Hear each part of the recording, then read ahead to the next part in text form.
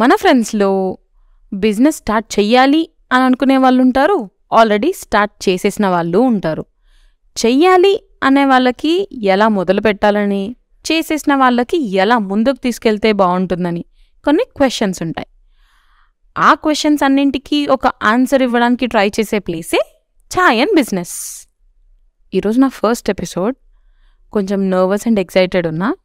Anyways, నా విషయం పక్కన పెడితే రాయలసీమ అనగానే మనకు ఫస్ట్ గుర్తొచ్చేది మర్యాదలు. మర్యాదల్లో ఉండే core emotion food. So Rayalaseema authentic పాల్యం దోసని హైదరాబాద్లో అందరికీ రుచి చూపిస్తూ ఒక ఫుడ్ ట్రక్గా స్టార్ట్ చేసి ఇప్పుడు పంచకట్టు దోస ఫుడ్ సీన్ వరకు తీసుకెళ్లిన భరణ్ గారు మనతో పాటు ఉన్నారు. అసలు జర్నీ ఎలా స్టార్ట్ అయింది, ఎక్స్పీరియన్సెస్ ఏంటో తెలుసుకుందామా?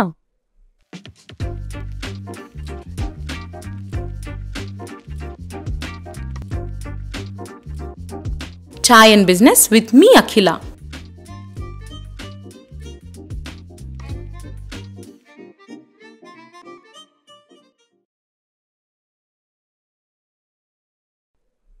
మా మదర్ నాకు 12 ఏళ్ళ వయసులో చనిపోయినాం. సో మా అమ్మకి ఎప్పుడు ఉండేది రెస్టారెంట్, హోటల్ పెట్టాలి. మా అమ్మ ఎప్పుడు డ్రీమ్ అది ఏమన్నా నాకు ఆ రకంగా నేను మళ్ళీ ఈ లైన్లోకి వచ్చినానేమో అని కూడా నాకు అనిపిస్తుంది. సో నేను ఎప్పుడు అనుకోలేదు నేను రెస్టారెంట్ ఫీల్డ్లోకి వస్తానని, ఇట్లా ఒక బ్రాండ్ బిల్డ్ చేస్తానని నేను ఎప్పుడు అనుకోలేదు. ఏదో బిజినెస్ చేస్తామనేది ఉండింది. మా అమ్మ కోరిక నాకు ఈ విధంగా నాకు తెలియకోకుండా నేను ఆ లైన్లోకి వెళ్ళిపోయినా. మా కంపెనీ పేరు కూడా మా అమ్మ పేరు. Okay. Chilamakuru Rajeshwari foods private limited. గుర్తుందా ఫస్ట్ ఈ పంచకట్టు దోస పెట్టినప్పుడు దట్ ఫస్ట్ కస్టమర్ ఫీడ్బ్యాక్ కానీ, ఫస్ట్ కౌంటర్ వాల్యూ కానీ, ఫస్ట్ థింగ్స్ వాల్యూ అంటారు కదా. ఇంకా ఎప్పటికీ నా ఇనీషియల్ డేస్ని నేను ఎప్పుడు మర్చిపోలేను. ఎందుకంటే ఆ ఫస్ట్ డే పెట్టినప్పుడు కస్టమర్స్ వచ్చి తిని బాగుంది, ఇది చాలా టేస్టీగా ఉంది అని అన్న రోజు నేను ఇంక ప్రపంచాన్నే మొత్తం మనం గెలిచేసినాం అనంత హ్యాపీనెస్ ఉండే. సో 2,000-3,000 రూపాయల కౌంటర్ నుంచి మొదలైంది. అంటే ఆ రోజు ఒక రోజు 3,000 రూపాయల బిజినెస్ అయిందనంటే అబ్బా 3,000 అయింది ఈరోజు, ఆహా 4,000 అయింది ఈరోజు. Something we have achieved, at least improving. ఒకరోజు నాకు ఇంకా గుర్తు, ఒక సాటర్డే రోజున ఫస్ట్ టైం 10,000 అయింది. 10,000 అయిన రోజు ఇట్లా ఎగిరి గంతేసిన 10,000 అయ్యింది అన్నట్టు. అక్కడి నుంచి మొదలు పెట్టుకొని నాకు ఎవ్రీడే మనం గ్రో అవుతా చాలా స్ట్రగుల్ని మనం అధిగమించుకుంటూ 1 by 1 స్టెప్ బై స్టెప్ జాగ్రత్తగా ముందుకు వచ్చాం. ఈరోజు ఇక్కడ నిలబడుకోగలిగినాము అని అంటే కస్టమర్సే. మా కస్టమర్స్ రెగ్యులర్గా వస్తారు. అదే మేము టేస్ట్ క్వాలిటీ మెయింటైన్ చేస్తాం కాబట్టి వాళ్ళు ఆనందంగా ఇంకా 10 మందిని పిలుచుకొని వస్తారు. మా కస్టమర్సే మమ్మల్ని ముందుకు తీసుకొని పోయి మమ్మల్ని గ్రో చేస్తాం. నేను మీలాంటి టేస్ట్ అంటే పంచకట్టు దోస అని చూడకంటే ముందు మీరు ఎప్పుడైనా విన్నాను ఇడ్లీ.com ఉంటుంది, Madhapur food. Some kind of వాళ్ళు కూడా నా రాయలసీమలో వేసారు. చట్నీ కొంచెం డిఫరెన్స్ ఉంటుంది, మీరు చాలా స్మూత్గా చేస్తారు, వాళ్ళ డిఫరెంట్. బట్ సమ్ వాట్ వాళ్ళు కూడా రాయలసీమ ఉగ్గాని బజ్జి ఇలాంటి అంటే ఒక్కొక్క దాంట్లో ఉంటారంటారు. మీరు ఎప్పుడైనా ట్రై చేశారా? తినలేదు. ఇడ్లీ.comలో తిన్నాను, బాగుంటుంది, బాగా చేస్తారు. నెయ్యి ఇడ్లీసి మనం చేస్తాం కదా పొడి అవన్నీ. సో వాళ్ళు ఒక మెనూని చూస్ చేసుకున్నారు, లైక్ పొంగనాలు అంటే అది కూడా రాయలసీమ, ఉగ్గాని బజ్జి. మనం ఇప్పుడు ఒక మినిమల్ మెనూతో ఉన్నాం కదా. అయినా క్వాలిటీ అన్నది కాకుండా వై అంటే కస్టమర్ సాటిస్ఫాక్షన్ తక్కువ అయినా ఎక్కువ కావలసిన క్వాలిటీ మెయింటైన్ చేస్తూ ఇవ్వడం అన్నది ఒకటైతే why not the other Rayalaseema special cuisines? అవి వాటికి చాలా లిమిటేషన్స్ ఉన్నాయండి. ఓకే. ఆ ఐటమ్స్కి చాలా లిమిటేషన్స్ ఉన్నాయి. ఎందుకనంటే ఉగ్గాని అనేది నువ్వు ఎప్పటికప్పుడు ఫ్రెష్గా తీసుకుంటూ చేసి వేడివేడిగా అందిస్తేనే టేస్ట్ ఉంటుంది. కొంచెం సేపు చల్లగా అయిపోయినా యాక్చువల్లీ చల్లగానే ఉగ్గాని తినేది. అది లేట్ అయ్యే కొద్దీ ఏమైపోతుందంటే బిగిసిపోతుంది. కస్టమర్స్ ఏమంటారు, ఏంది చల్లగా అయిపోయింది అని నెగిటివ్ రిమార్క్. సో దానివల్ల మేము ఉగ్గాని తీసేసాం. ఓకే. ఇనిషియల్ డేస్లో పెట్టాం, తీసేసాం అది. సో గుంత పొంగనాలు అనేది చాలా ప్రాసెస్, టైకింగ్ ప్రాసెస్ అది. సో ఆ గుంత పొంగనాలు పెట్టడం అనేది మాకున్న వాల్యూమ్స్ చిన్న సైజులో ఉంటే చేయొచ్చు, కానీ మాకున్న వాల్యూమ్స్లో అంత వాల్యూమ్స్ చేయాలంటే it's a very difficult task. So దానికోసం మనం అది చేయలేదు. సో మ్యాంగ్లూరులో ఒక చిన్న నేను ఒక ఇన్స్టెన్స్ చెప్తాను. ఒక లేడీ ఒక ఏరియాలో ఒక చిన్న కొట్టం, చిన్న షాప్ అది. దాంట్లో మంచి ఫిష్ చేపలు ఒక 10-15 వెరైటీ ఆఫ్ చేపలు, మంచి fries, వాళ్ళదంతా simple cuisine. Rice, fish curry, fish fry, crab, quid ఇవన్నీ ఉంటాయి. ఈ స్క్విడ్ కానీ క్రాబ్ కానీ ఇవన్నీ ఫ్రైస్ వస్తాయి, గీ రోస్ట్ తోటి చాలా టేస్టీగా ఉంటాయి. అండ్ చేప పులుసు గ్రేవీ ఉంటుంది కదా, గ్రేవీ చారులాగా వేసుకున్న రైస్, అవి ఎక్సలెంట్ కాంబినేషన్. సో అది నన్ను ఇట్లా చాలా ఇన్ఫ్లుయెన్స్ చేసింది, చాలా బాగుంటుంది. Simple menu, food super food, మంచి ఈ సీ ఫుడ్ అట్లా. సో అట్లా ఒక్కొక్క దగ్గర ఒక్కొక్క ఎక్స్పీరియన్స్, ఒక్కొక్క దగ్గర ఒక్కొక్క నేర్చుకుంటాం. అవి మనకు తెలియదు, మనకు తెలియకోకుండానే మనం నేర్చుకున్నాము అనేది మన మైండ్లో ఉండదు. మనకు తెలియకోకుండానే మనకు అది ఇన్ఫ్లుయెన్స్ లోపల పడేస్తుంది. సో చేసింది ఏంటంటే కొత్త కొత్త ఎంటర్ప్రెన్యూర్స్ ఎవరైతే వస్తారో దట్ ఎస్పెషల్లీ ఫుడ్లో వచ్చేవాళ్ళు కొందరు ఉంటారు, అది పొంగనాలు అక్కడ తిన్నాం బాగుంది, నువ్వు కూడా పెట్టు, నీ దగ్గర కూడా వస్తారు, అరే మామ ఈ దోశ కాదు ఇంకో దోశ పెట్టు, ఇలా డివియేట్ అవుతూ ఉండేవాళ్ళు ఉంటారు. బట్ మీరు స్టార్టింగ్ నుంచి అలా ఉండేనా లేదా సీ బ్రో నాది రాయలసీమే, నేను పెట్టేది ఇవే, ఆర్ ఇప్పుడు మీరు చెప్పారు అది ఉగ్గా మీరు ట్రై చేశారు, it's not coping up with are menu, sir తీసేసారు. ఈ క్లారిటీ, దట్ ఎగ్జాక్ట్ క్లారిటీ రావడానికి హౌ లాంగ్ ఇట్ టుక్? నాకు ఫస్ట్ నుంచి ఒక క్లారిటీ ఉంది. Menu should be short. Okay, ఎప్పుడు కూడా మెనూలో డీవియేషన్స్ ఉండకూడదు. ఇప్పుడు ఫలానా అఖిల నెయ్యికారం దోశను తినాలి అని అంటే అఖిలాకు ఫస్ట్ ఆప్షన్ పంచకట్టు దోశ ఉండాలి. అఖిల వెజ్ బిర్యానీ తినాలన్నా పంచకట్టు దోశ ఉండాలి, లేకపోతే ఇంకోటి ఏదో తినాలన్నా పంచకట్టు దోశ ఉండాలి అనుకుంటే పంచకట్టు దోశ పూర్తి ఫోకస్ ఉండదు. అదే 2 పడవలను కాలు పెట్టద్దు అంటారు కదా. సో అట్లా నాకు ఫస్ట్ నుంచి ఒక క్రిస్టల్ క్లియర్ క్లారిటీ. సో ఎన్ని రోజులు ఉన్నప్పుడు ఇదే మెన్యూనే ఉంటుంది. దీనికి నాకు కొన్ని ఇన్స్పిరేషన్స్ ఉన్నాయి. ఇప్పుడు బెంగళూరుకి వెళ్తే విద్యార్థి భవన్ అని ఉంటుంది. ఓకే, విద్యార్థి భవన్ దాదాపుగా చాలా 30-40 ఏళ్ళ ముందు నుంచి ఉంది. అది 1950s నుంచి ఉందో 60s నుంచి ఉంది, నాకు ఎగ్జాక్ట్ గుర్తుంది. చాలా ఏళ్ళ ఓల్డ్ అవుట్లెట్. ఆ రోజు నుంచి ఏం ఐటమ్స్ ఉన్నాయి అవే ఐటమ్స్ నేనులో పోయినప్పుడు. ఈ రోజుకి విద్యార్థి భవన్లో నువ్వు తినాలంటే నువ్వు కనీసం అంటే 1 గంట బయట వెయిట్ చేయాలి. వెయిట్ చేసి నువ్వు లోపల కూర్చొని తినాలి, అంత బిజీ ఉంటుంది. ఎందుకనంటే క్వాలిటీ అండ్ కన్సిస్టెన్సీ. నువ్వు ఇచ్చే ఆ మసాలా దోశ నువ్వు ఇచ్చినట్టు ఎవడు ఇవ్వకూడదు సిటీలో. అప్పుడు నీకంటూ ఒక ఇది వెళ్ళిపోతుంది. దాని మీదనే నాకు ఫోకస్ ఉంటుంది. Don't mix-up your menu. Simple authentic Rayalaseema tiffins. నీకు ఆకలి అయితే పోవాలా, తినాలా, తప్పకుండా వచ్చేసేయాలి. నాకు మా ప్రాంతం అన్నా రాయలసీమ అన్నా నాకు అదొక తెలియని నాకు బ్లడ్లోకి ఎక్కేసి ఉంటుంది. అంటే సెంటిమెంట్, అభిమానం. మాకంటూ ఒక కల్చర్ ఉంది, మాకంటూ ఒక ట్రెడిషన్ ఉంది, మా ఫుడ్ ఒకటి అందరూ లైక్ చేస్తారు. సో అట్లాంటి ఫుడ్ను మనం టేకప్ చేసి మనం ఇంకా పైకి తీసుకుపోవాలి. ఈరోజు పచ్చకట్టు దోశ అని అంటే రాయలసీమ రాయలసీమ రాయలసీమ అనే ఒక ఇది వస్తుంది.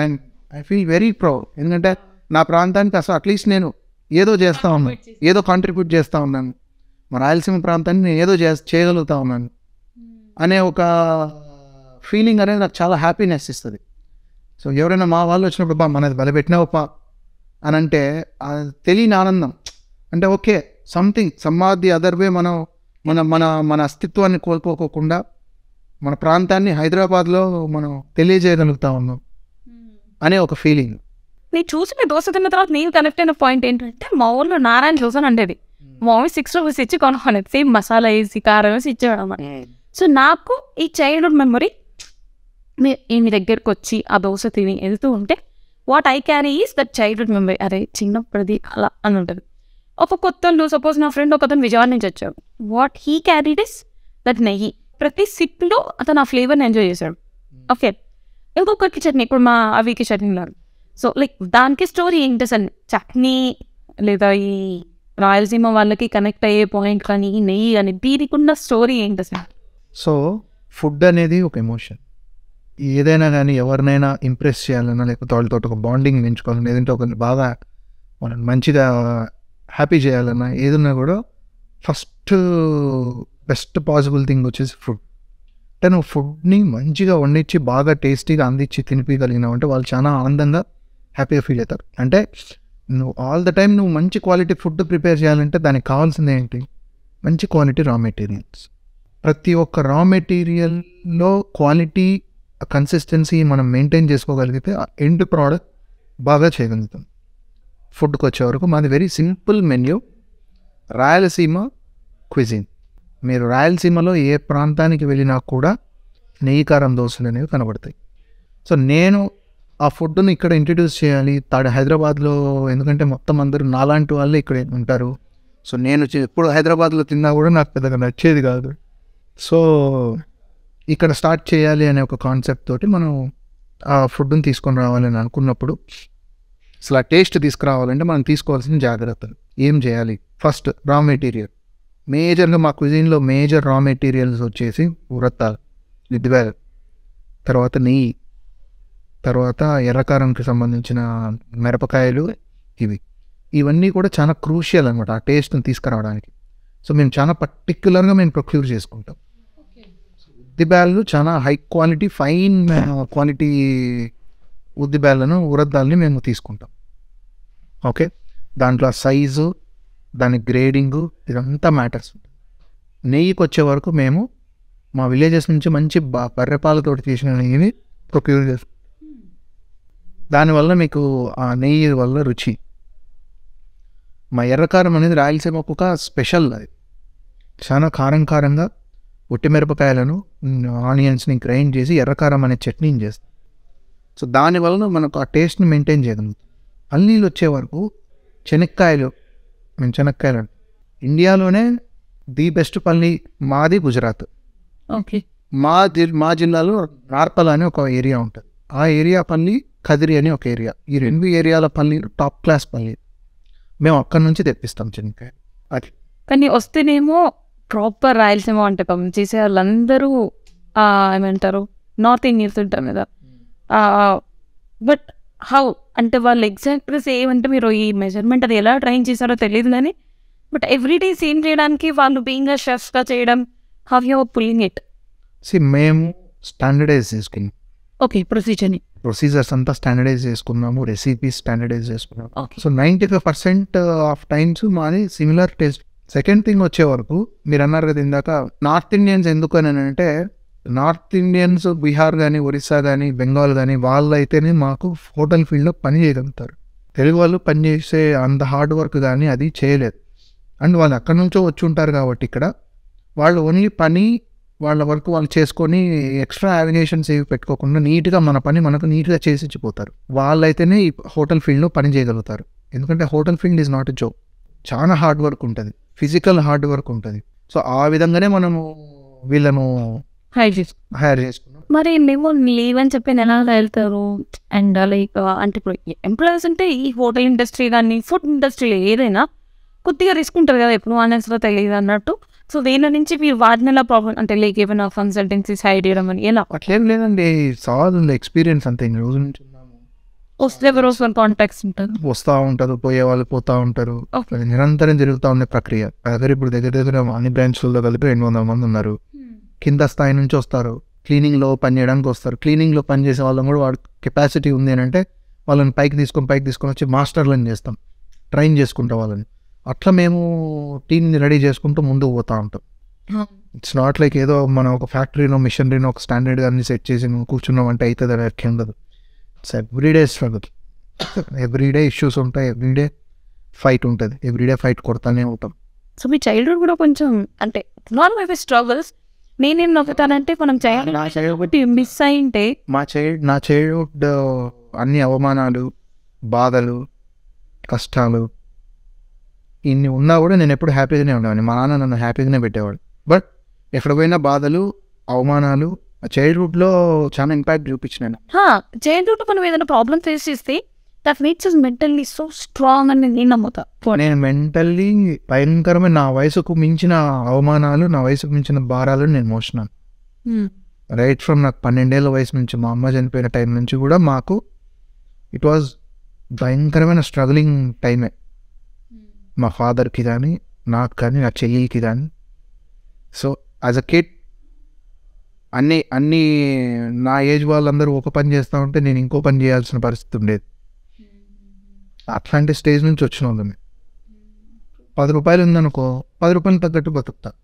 100 రూపాయలు ఉంటే 100 రూపాయలు తగ్గట్టుగా బతుకుతా.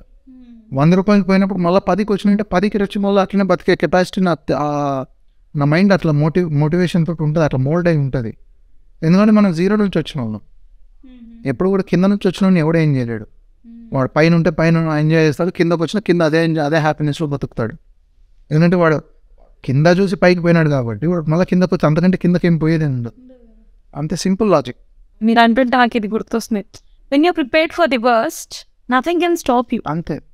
ఇప్పుడు ఏమైతే ఇప్పుడు ఏదో అందరు కూడా ఎప్పుడు కూడా నేను చెప్పేది ఏంటంటే ఏదైనా ఒక బిజినెస్ చేయాలా లేకపోతే ఇంకోటి జాబ్ చేసేదాన్ని నీకు పెద్ద ఆలోచన లేదు.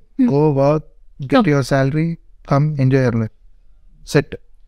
But people who wants to do something, people who are passionate about something, people who want to become entrepreneurs, who want to give jobs, who want to create employment, who want to make some change in the society అనుకునే ఆ people అందరికీ కూడా first ఉండే భయం ఏంటంటే fear factor.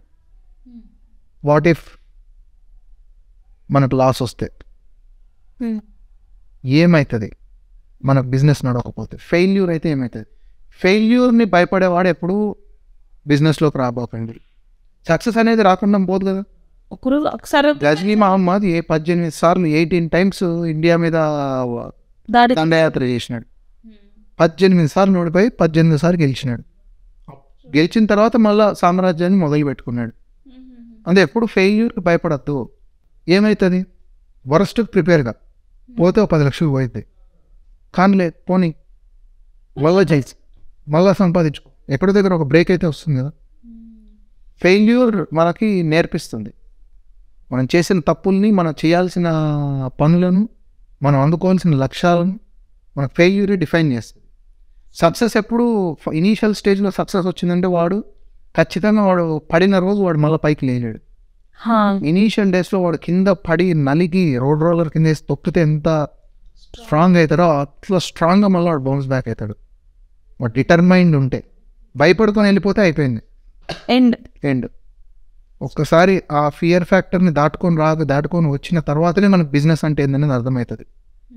ఆ fear ఫ్యాక్టర్కి భయపడి మనం అక్కడే ఆగిపోయినామనంటే లైఫ్లో మళ్ళీ బిజినెస్ అనే థాట్ అనేది మైండ్లో రాదు. ఒకవేళ ఎంటర్‌ప్రెన్యూర్ అంటే ఫుడ్లో టాప్ పాయింట్ ఏమైనా ఉన్నాయా మీకు అలాంటి థాట్స్? ఇంజనీరింగ్ అయిపోగానే ఫస్ట్ నేను ఇంపోర్ట్స్ ఎక్స్పోర్ట్ బిజినెస్ సైడ్ వెళ్ళాలని అనుకున్నాను. రాయలసీమ ప్రాంతంలో 2014 ఆ టైంకి తర్వాత బాగా హార్టికల్చర్ బాగా డెవలప్ అయింది. సో నాకు స్కోప్ కనపడింది.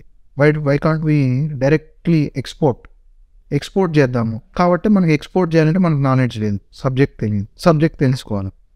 చెన్నైలో నాకు తెలిసిన ఫ్రెండ్ వాళ్ళది ఒక కంపెనీ ఉంది, ఇంపోర్ట్స్ ఎక్స్పోర్ట్. సో వాళ్ళ దగ్గర జాయిన్ అయిదామని వెళ్ళిపోయాను. జాయిన్ అయిదామని అనుకున్నాను. ఇంకా రేపు నైట్ చెన్నైకి వెళ్ళిపోవాలి నేను. సో ముందు రోజు మా కజిన్ ఒక అన్న ఉంటాడు, నిఖిల్ అని చెప్పి. ఆ అన్న 80 గ్రాడ్, ఆయనది ఒక స్టార్టప్ కంపెనీ. సో ఆ ముందు రోజు ఆయనను కలవడము, ఆయన విజన్, ఆయన ఏం చేయాలనుకుంటున్నాడు అని చెప్పడము, ఆయన మీద నాకు చాలా నమ్మకం. ఆయన చాలా ఈజ్ గాడ్ డ్యామ్ ఇంటెలిజెంట్.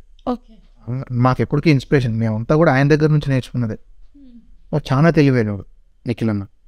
ఆయన రమ్మనడము, ఆయన కాన్సెప్ట్ ఇవన్నీ నాకు నచ్చింది. సో అట్లా నేను హైదరాబాద్కి వచ్చేసిన. హైదరాబాద్ వచ్చి ఆ స్టార్టప్లో జాయిన్ అయ్యాను. సో ఆ స్టార్టప్లో జాయిన్ అయ్యాను. ఆ స్టార్టప్లో నేను సేల్స్ అండ్ ఆపరేషన్స్ అంతా నేనే చూసుకున్నాను. హైదరాబాద్ మొత్తం అంతా నేనే చేశాను. మోర్ దాన్ మాకు ఒక 400 నుంచి 500 ఫుడ్ అన్ని రెస్టారెంట్సే మా clients. So that's how restaurant start చేశాను. అండ్ ఫుడ్ ట్రక్తో స్టార్ట్ చేసి ఇప్పుడు 4 బ్రాంచెస్ కదా. How are you enjoying the success journey? నేను I don't see it as a success. Okay, ఈ రోజుకి ఫుడ్ ట్రక్ రోజు నేను ఎట్లాంటి మైండ్ సెట్లో ఉన్నాను. It's not about the mind set. అంటే ఇప్పుడు సంథింగ్ అచీవ్డ్. నాకు అదే చెప్తున్నాను కదా, నేను ఎప్పుడు కూడా దాంట్లో అచీవ్మెంట్ చూసుకోను. నాకు ఎప్పుడు హ్యాపీనెస్ ఇస్తుంది అంటే నా ఫుడ్ తిన్న తర్వాత మీ ఫుడ్ చాలా బాగుందబ్బా అనే ఒక చిన్న కస్టమర్ ఇచ్చే ఫీడ్బ్యాక్ అనేది మాకు అదొక కిరీటం. నేను ఈ రోజుకు కూడా నాకు మంత్లీ ఎంత మిగులుతుంది, ఎంత డబ్బులు వస్తా ఉన్నది నేను ఈ రోజు కూడా నేను చూసుకోను. నేను ఒకటే చూసుకునేది ఏంటంటే తిన్న వాళ్ళ ముఖం మీద నవ్వు, ఆ హ్యాపీనెస్, ఆ ఫుల్ఫిల్మెంట్, ఆ సాటిస్ఫాక్షన్ ఉంటుంది చూడంగానే నాకు అర్థమైపోతుంది. ఓకే, వీళ్ళకి పర్ఫెక్ట్గా ఉంది, టేస్ట్ బాగుంది. ఆ ఫుడ్ తినంగానే వాళ్ళ ముఖంలో అట్లా బ్రైట్నెస్ వస్తుంది. అది చూసిన రోజు నేను అది చూస్తేనే నాకు సంతోషం. నైట్ ఒక చిన్న ఇన్సిడెంట్ చెప్తాను. నేను మాదాపూర్ బ్రాంచ్లో ఉన్నాను. నేను నిలబడుకుంటే చాలామంది వాళ్ళు వచ్చి మాట్లాడిచ్చి వెళ్తారు. నాకు ఎవరో కూడా తెలియదు. సో మా ఇద్దరికి ఉన్న కనెక్షన్ ఏంటి? ఆ దోశ. వాళ్ళు తిన్న ఆ దోశ వాళ్ళకు చాలా సాటిస్ఫాక్షన్ ఇచ్చి, అరే మేము చిన్నప్పుడు తిన్న ఫుడ్ బాబు ఇది, మీ ఇన్ని రోజుల తర్వాత మళ్ళీ మాకు ఆ టేస్ట్ రుచి చూపించావు, చాలా థ్యాంక్స్ అంటారు. సో అది నాకు చాలా ఆనందమైంది. నిన్న ఒక ఆయన వచ్చినారు, ఆయన ఉండేది అత్తాపూర్లో.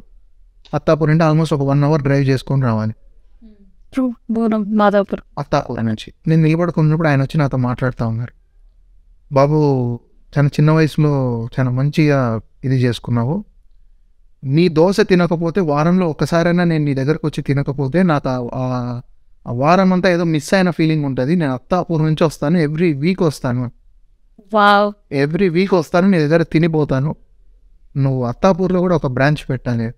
సో అంటే ప్రతి ఒక్కరూ కూడా నన్ను అట్లా దీవిస్తున్నారు, అట్లా ఆశీర్వదిస్తున్నారు. అంటే బ్లెస్సింగ్స్ వాళ్ళు కోరుకుంటున్నారు, పంచకట్టు దోశ బ్రాంచ్ మా దగ్గర కూడా ఒకటి పెట్టాలి అని చాలామంది అట్లా కోరుకుంటున్నారు. అట్లాంటి కాంప్లిమెంట్స్, అట్లాంటి ఫీడ్బ్యాక్స్ విన్నప్పుడు చాలా ఆనందం అవుతుంది. కానీ నేను ఎప్పుడూ కూడా కస్టమర్స్ నేను అడిగేది ఏంటంటే, నా మంచి గురించి నాకు చెప్పొద్దండి, నా చెడు ఏదైనా ఉంటే చెప్పండి. అంటే ఏది బాగలేదు బాబు, ఇది బాగలేదు బాబు, ఇది బాగలేదు, ఇది చూసుకో అని చెప్తే అది నాకు హెల్ప్ అవుతుంది. నేను దాని మీద ఫోకస్ పెట్టి నేను మళ్ళీ దాన్ని ఇంప్రూవ్ చేసుకోవడానికి చూస్తాను. బట్ భరణ్ ఇప్పుడు అంటే బేసికల్గా నేను బిజినెస్లో చూసింది ఏంటంటే 10 మంది వస్తారు, 10 మందికి 10 రకాలు ఉంటాయి. నార్మల్లీ ఇప్పుడు నేను చూసిన దాంట్లో ఎలా అనిపిస్తుంది అంటే, నాకు 10 మంది వస్తారు, 7 మందికి మంచిది, కానీ 3 people would be there. అసలు ఏది ఎక్కడ రిలేట్ లేని చెప్తారు. అలాంటివి మీకు జరిగినప్పుడు హౌ డిడ్ యూ మేనేజ్? ఇది ఎట్లా అంటే, ఎప్పుడు కూడా for any product or for any company ఒక స్టాండర్డ్ అనేది ఉంటుంది. యాజ్ అ బిజినెస్ మ్యాన్ నేను ఆ స్టాండర్డ్ని ఎంతవరకు నేను మెయింటైన్ చేయగలుగుతాను అంటే దాన్ని నిరంతరం ఆ స్టాండర్డ్ని మెయింటైన్ చేయడానికి నా 100% ఎఫర్ట్ మా టీం కానీ నేను కానీ పెడతాను. సో పెట్టిన తర్వాత కూడా కొన్ని అవుతూ ఉంటాయి, మిస్టేక్స్ అవుతూ ఉంటాయి, ఇవి అవుతుంటాయి, అవి మేము ఎనీ టైం మేము తెచ్చుకుంటూ ఉంటాం, ఇంప్రూవ్ చేసుకుంటాం. 10 మంది కస్టమర్స్ వస్తే 10 మందికి మనం సాటిస్ఫై చేయడం అనేది ఇట్స్ డిఫికల్ట్ టాస్క్. ఎప్పుడు కూడా మన స్టాండర్డ్ని మనం డీవియేట్ అవ్వకూడదు. ఇప్పుడు నీకు ఒక రకంగా తినడం ఇష్టం ఉంటుంది, ఇంకొకరికి ఇంకో రకంగా, అంటే చెప్పి ఇంతమందికి ఇన్ని రకాలుగా మనం చేయలేము. మన స్టాండర్డ్ ఇది. సో నా స్టాండర్డ్ ఆఫ్ లైన్ ఇది. మీకు ఇది తినాలనుకున్నప్పుడు మమ్మల్ని గుర్తు తెచ్చుకోండి. అండ్ ఈ తినడంలో, ఈ స్టాండర్డ్ మెయింటైన్ చేయడంలో నేను కింగ్. అది 100% మెయింటైన్ చేస్తాం. అంత చేసినా కూడా ఏదైనా ప్రాబ్లమ్స్ ఉన్నాయి అని అంటే ఖచ్చితంగా దాని మీద ఎవాల్యుయేట్ చేసుకుంటాం. ఇప్పుడు మీరు వచ్చినారు, ఈరోజు దోశ కొంచెం మందం ఎక్కువ ఉంది అని అంటారు, ఐ టేక్ ఇట్, తీసుకుని నేను దాన్ని పాజిటివ్గా నేను టర్న్అప్ చేసి చూస్తాను. వాళ్ళు చెప్పింది నీకు కరెక్ట్గా ఉందా లేదా, ఎస్ కరెక్ట్గా ఉంది, రైట్, దాంట్లో ట్విన్ అండ్ ఫిక్స్ చేసుకుంటాం, టీంని మళ్ళీ మోటివేట్ చేసుకుని మళ్ళీ మనం చేంజ్. కొంతమంది ఉంటారు, వాళ్ళకి నువ్వు ఎంత చేసినా కూడా వాళ్ళని సాటిస్ఫై చేయలేము. నేను అట్లాంటి వాళ్ళ గురించి నేను పెద్దగా బాగా వరి అవ్వను. జెన్యూనిటీ అనేది నా వరకు నాకు అనిపించాలి, ఎస్ నేను చేసే పనిలో కొంచెం ఏదో మిస్టేక్ ఉంది, రైట్, దాన్ని నేను ఇంప్రూవ్ చేసుకుంటాను. నేను 100% చేస్తున్న వరకులో ఏమి ప్రాబ్లం లేదు అని నాకు నేను కన్విన్స్ చేసుకున్న రోజు నేను ఎవరి మాట అయినా. Simple logic. వాళ్ళు చేసే ఫుడ్ మనకు కొన్ని నచ్చదు, పడేస్తూ ఉంటాం, తినం. మరి ఇంతమందికి రోజుకు దగ్గర మాకు ఈచ్ బ్రాంచ్లో కనీసం అంటే ఒక 1000 నుంచి 1000 నుంచి 1500 మంది వస్తూ ఉంటారు ఈచ్ అవుట్లెట్లో వాకింగ్స్. మరి అంతమందిని మేము సాటిస్ఫై చేయాలి అని అంటే మా స్టాండర్డ్, మా టేస్ట్ అండ్ స్టాండర్డ్ మెయింటైన్ చేస్తాము. అది కన్సిస్టెంట్గా మెయింటైన్ చేస్తాం కాబట్టి అది ఒక మైండ్లోకి వెళ్ళిపోతుంది కస్టమర్స్కి. ఇది తినాలంటే అక్కడికి వెళ్దాం. నీకారం దోశ తినాలంటే ఈరోజు హైదరాబాద్లో పంచకట్టు దోశ అని అంటే మేము వీఆర్ వెరీ హ్యాపీ. ఎవరైనా ఒకరుండి ఏదైనా చేద్దాం అనుకుని ఇట్లా స్టార్ట్ అవుతుందా అనుకున్నాను అనుకోండి, నేనేం చెప్తానంటే, మీరు అనుకుని ఇంత కష్టం కాకపోవచ్చు, కానీ కనిపించేది ఈజీ కూడా కాదు. సో అలాంటి వాళ్ళకి లైక్ మీరు ఇచ్చే suggestion that should impact them, వాళ్ళకి head by how, what is the suggestion? నేను చెప్పొచ్చేది ఒకటే, ఎవరికైనా కానీ కొత్తగా ఏదైనా ఎంటర్‌ప్రెన్యూర్ జర్నీ స్టార్ట్ చేయాలనుకున్న వాళ్ళు కానీ, బిజినెస్ ప్యాషన్ ఉన్న వాళ్ళకి కానీ, ఫస్ట్ నేను చెప్పేది ఏంటంటే తొందరపాటు కనుక. తొందరపాటులో నేను తీసుకున్న నిర్ణయాలు, నేను చేసిన యాక్షన్స్ నన్ను చాలా ఇంపాక్ట్ చేశాయి. ఇన్ఫ్యాక్ట్ దానివల్ల నేను మళ్ళీ బౌన్స్ బ్యాక్ అవ్వగలిగాను దాని నుంచి తెలుసుకొని. బట్ అది కుంగదీస్తుంది. ఓకే, మనిషికి నిదానమే ప్రధానం అని అంటారు కదా. సో గోస్లో ఫస్ట్ అర్థం చేసుకో. We have to understand the subject, దాన్ని ఎట్లా ఇంప్లిమెంట్ చేయాలి, ఏం చేయాలని సబ్జెక్ట్ నాలెడ్జ్ వచ్చి ఒక ఫ్లో వచ్చినాక నువ్వు ఎంతైనా రిస్క్ తీసుకోవచ్చు. ఎప్పుడో కూడా నీ దగ్గర 10 రూపాయలు ఉందంటే 10 రూపాయలని పెట్టి నువ్వు చేసినావంటే నువ్వు చాలా మెంటల్ టార్చర్ అనుభవిస్తావు. 10 రూపాయలు ఉన్నప్పుడు నువ్వు పెట్టాల్సింది 5 రూపాయలే. 5 రూపాయలు నీ లైఫ్కి నువ్వు పెట్టుకోవాలి. అట్లా పెట్టుకొని చేసుకొని మెల్లగా దాని నుంచి ఇంప్రూవ్ చేసుకుంటూ పోవడం అనేదే ఉత్తమమైన పని. లేదు అని అంటే బ్యాకప్ ఉండి మనకు ఫ్యామిలీ సపోర్ట్ ఉంది, డబ్బులు ఉన్నాయనుకుంటే పెద్ద ప్రాబ్లం ఉండదు. కానీ నాలాంటోనికి ఎవరైతే ఏం సపోర్ట్ లేకోకుండా కష్టపడుకొని వచ్చి చేసుకొని పైకి పోదాం అనుకున్న వాళ్ళందరికీ కూడా నేను చెప్పేది ఏంటంటే ఆల్ ఇన్ చేయకండి. నేను ఆల్ ఇన్ చేసి నేను చాలా సఫర్ అయినా. ఏదో దేవుని దయ వల్ల నేను మన దగ్గర నేను పెట్టేద్దారా మొత్తం నేను ఉన్న డబ్బులన్నీ పెట్టి నేను బిజినెస్లో స్టార్ట్ చేసిన. ఒకనొక పాయింట్ ఆఫ్ టైంలో జీరోకి వచ్చి పడ్డా, క్లూలెస్ అయిపోయినా, డిప్రెషన్లోకి వెళ్ళినా, ఇవన్నీ అవుతాయి. సో ఎప్పుడు అట్లా అంత రిస్కీ చేయకూడదు. సేఫ్. ఒకవేళ అది ఏమన్నా అటు ఇటు అయినా కూడా మన లైఫ్ తలకిందులు కాకూడదు. కష్టపడాలి, కష్టపడి ముందుకు పోవాలి. మేము ఇప్పుడు మొన్న ఎప్పుడో నేను వింటా ఉన్నా, మినిస్టర్ మల్లారెడ్డి ఆయన చెప్తున్నాను, పాలు సైకిల్లో పెట్టుకొని పాలు అమ్మిన, పూలు అమ్ముకున్నాను, పాలు ఇట్లా సైకిల్లో పెట్టుకుని ఇంటింటికి పోయి అమ్ముకున్నాను. అట్లాంటి ఆయన ఎవడేం చేయలేడు. ఆ స్టేజ్ నుంచి వచ్చినాడు కాబట్టి ఆయనకి ఆయన అంత లెవెల్కి వెళ్ళిపోయినాడు. ఏం చేయగలుగుతాడు? ఎవడేం చేయలేడు. అట్లా దండిగా మీద ఇప్పుడు జీ పుల్లారెడ్డి స్వీట్స్ ఆయన, నేను ఎవరైనా దాన్ని తీసుకోండి, కింద స్థాయి నుంచే పైకి పోయిన వాళ్ళకున్న ఒకటే ఒక రీజన్ ఏముంటుంది అంటే వాళ్ళ ధైర్యంగా పోతారు ముందుకు. ఆ ధైర్యం ఎక్కడి నుంచి వస్తుంది అని అంటే దీని నుంచి. ఈ జర్నీ అంతా విన్నప్పుడు నాకు మాత్రం నిజంగా ఏదైతే వర్స్ట్కి ప్రిపేర్ అవ్వడం కానీ ఈ ధైర్యం అన్నది కానీ దీస్ ఆర్ ఒక ఈ స్టెప్ అయినా మేబీ వర్క్ చేసే వాళ్ళకి ధైర్యంగా ఒకదాన్ని కన్ఫ్రెస్ చేయడమైనా, జాబ్ చేసే వాళ్ళకి బిజినెస్ చేయాలని ఎన్ని రోజులు అనుకుంటుంటే స్టార్ట్అప్ పెట్టడం, ఆ ఒక్క అడుగు ధైర్యం చేస్తే it will take you many steps. కష్టాన్ని నమ్ముకొని ముందుకు అడిగేయాలి. ఆబ్వియస్లీ మనం క్యాలిక్యులేటర్ చూసుకుంటే మన చేతిలో ఏముంటుందంటే కష్టం ఉంటుంది, రిజల్ట్ మన చేతిలో ఉండదు. If you are 100% confident, whole universe will help అంటారు కదా, అంతే. It's like the same. పాయింట్లో కష్టాలు ఉంటే ఆ పాయింట్ దాటినాక మనకు థింగ్స్ మనకే అర్థమవుతాయి. ఎందుకు మనం తప్పులు చేస్తున్నాం, ఎందుకు ఎక్కడ తప్పు అయింది, మనకు సెల్ఫ్ ఎవాల్యుయేషన్ చేసుకొని మనం ముందుకు వెళ్ళిపోతాం.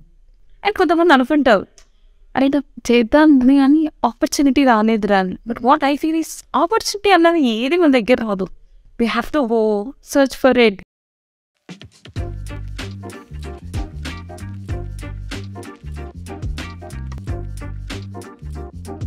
Chai and Business with me, Akhila.